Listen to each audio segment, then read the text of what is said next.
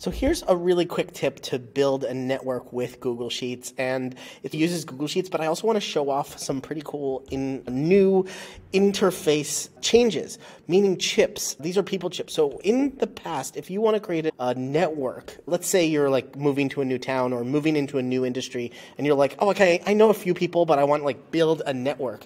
What you would do is, or what I suggest you do, is create a sheet with just 52 rows, put person, email, the date, and then meet them. After you meet them, send them a follow-up email and say, hey, is there one person that you would suggest I talk to based on our conversation? You must do this afterwards. And if every single person you meet suggests to you one person to meet, then you will never run out of people to meet. This is a very fast and very good way to build a network. I used this when I first moved to Los Angeles. I literally went down a list of people I knew, met them. So they suggested someone, I went and met them. I reached out to even cold emails and cold DMs, and I got people on the books, and I went and met them where they are, made it really easy, bought them a coffee, and then they suggested someone else I go and meet based on our conversation, based on what did we talk about, what did we need, what are like the next moves, and that's the key to this. But here's something about Google Sheets that's really fun. Is this new people chips.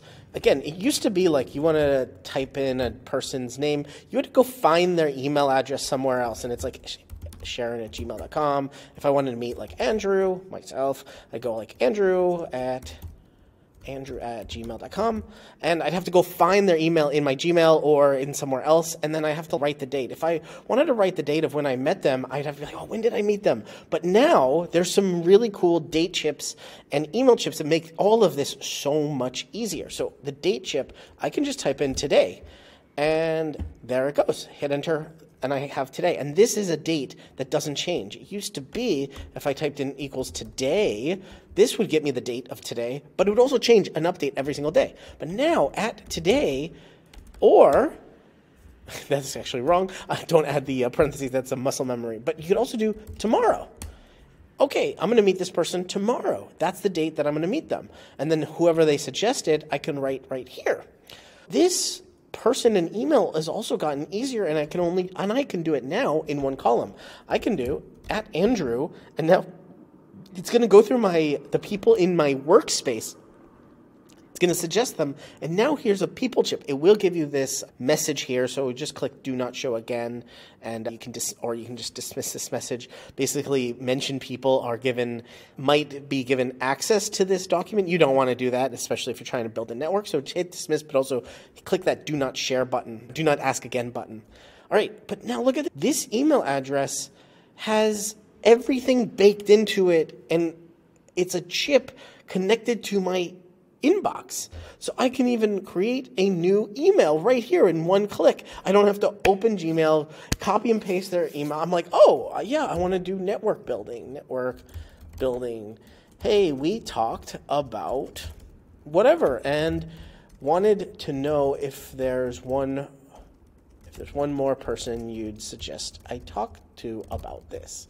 This is super fast and super easy to be able to, I'm just going to delete that. But now this person and email is now just a contact.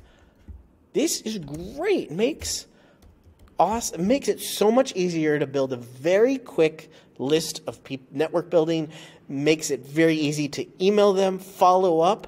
Maybe I say follow-up date as well, follow-up date. And so I have marked what date did I meet them. Maybe this is meet date. And then I can just, I added them, I sent them an email. So I do @today. No parentheses. I keep doing that. @today. Okay, you actually need to get that @today. So if you go into here and just type in text and then delete it and add text again, it doesn't work. @today. Now hit today's date. Boom. You can also do @date, and you have the options of date, today's date, and tomorrow's date, and yesterday's date. So really easy sheet to build for networking. Right inside of Google Sheets, it's going to be connected to your Gmail. Great for a workspace. Also great to build a contact list if you're creating a new venture, any type of thing here. Really cool to see this being more in Sheets is much more integrated into the workspace world, which it's our behavior we already are, right? We are already checking our Gmail and copying and pasting emails into here. We're already adding dates, doing meeting dates, follow-ups, all that kind of stuff. Now it's much more integrated. Really cool. And hopefully this has been a good tip for network building. Again, I've used this before. One, just build a list of people you want to meet, ask them to meet. Once you've met them, ask them for one more person to talk to, someone to email or meet as well, and make sure you do that follow-up. Follow-up is so easy and so few people do it that it is mind-bogglingly effective to build the network. It's just do that follow-up. Ask, hey, is there one more person you would suggest to talk to? And funny enough, that kind of favor never goes out of style. 3 months later, you can ask the same question. 6 months later, you can be like, hey, I've made X and Y progress.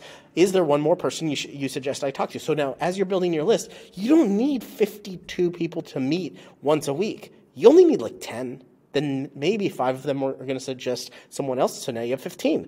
Then in about 15 weeks, you can suggest, hey, is there one more person you would suggest? Now you have 10 more people. So now you have 25. So in 6 months and 26 weeks, you could build up a list of people to meet every single week just from starting with 10.